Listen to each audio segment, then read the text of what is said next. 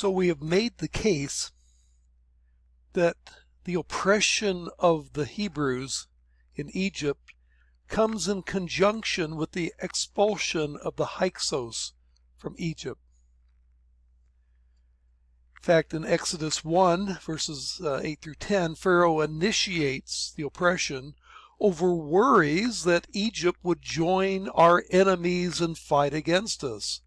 Come, let us deal shrewdly with them, or they will become even more numerous. And if war breaks out, we'll join our enemies and fight against us. His concern may have been less that they would leave the land, which is what most translations render it, but that they will take over the country, New Living Translation margin, as the Hebrew can also be interpreted. All this Egyptian backdrop then confirms something of the historicity of the book of Exodus. We don't have any direct confirmation from Egyptian sources, but the Exodus story does beautifully fit into known Egyptian history, and this provides at least indirect evidence for its historicity. The date of the Exodus. Scholars are divided, those who believe that there was a historical Exodus, between what you might call the late date theory, which would date the Exodus to around 1260 BC, and the early date theory that would date it to around 1446 BC. If you adopt the 1260 BC dating of the Exodus, the 13th century dating of the Exodus, then this gentleman here would be the Pharaoh of the Exodus. This is the mummy of Pharaoh Ramses II, which I happened to see when he was touring the country, going on a museum tour some years ago. But anyway, there's reason to believe that perhaps he would be the Pharaoh of the Exodus.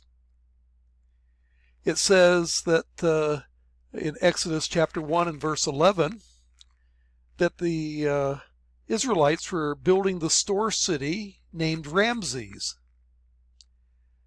Now the longer name of that in Egyptian would be Ramses, built by the Israelites.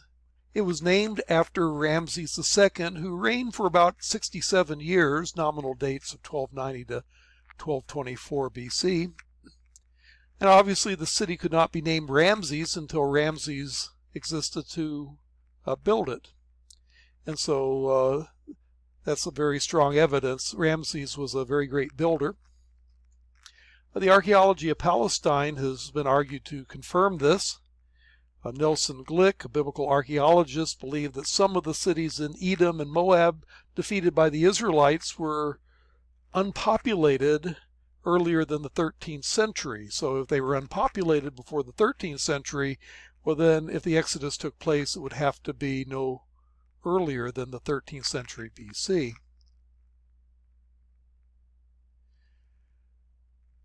This is what Ramses looked like in his younger days.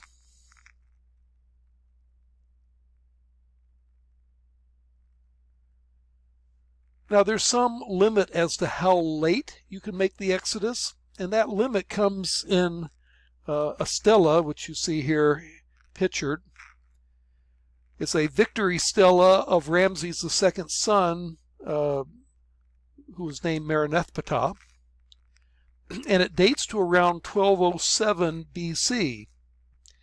And it celebrates victories in Palestine generally, but one of the victories was over Israel, and it has a famous line, "Israel is desolate, his seed is no more."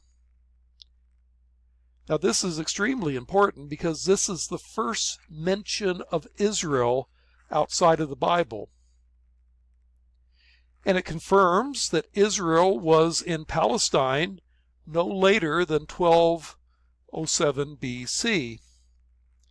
And this would be compatible with a 1260 BC dating of the Exodus.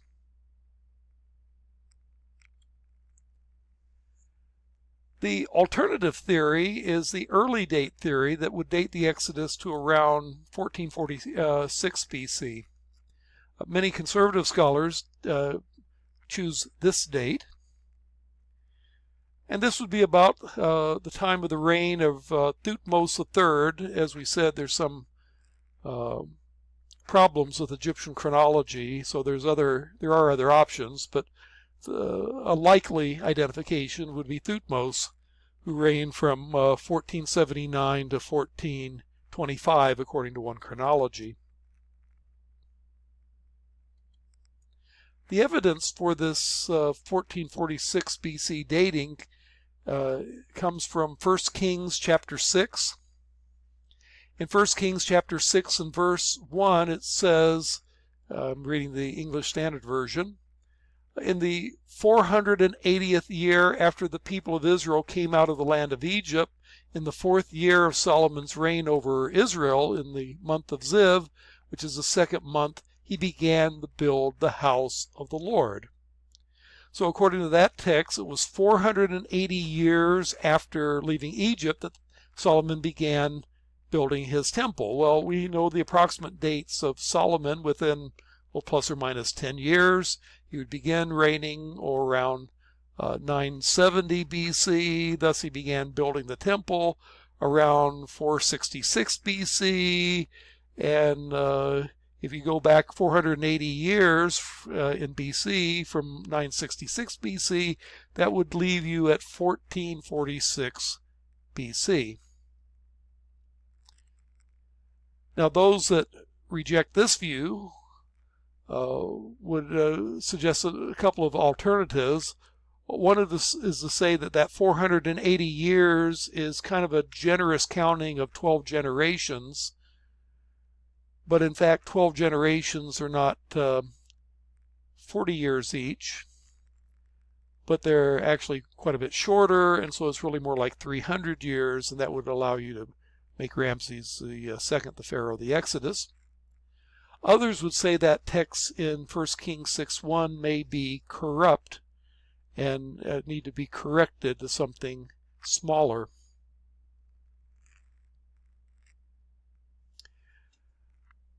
Now, Ramses is mentioned in Exodus 1 and verse 11, but is that really compatible with an early date? And the answer is yes.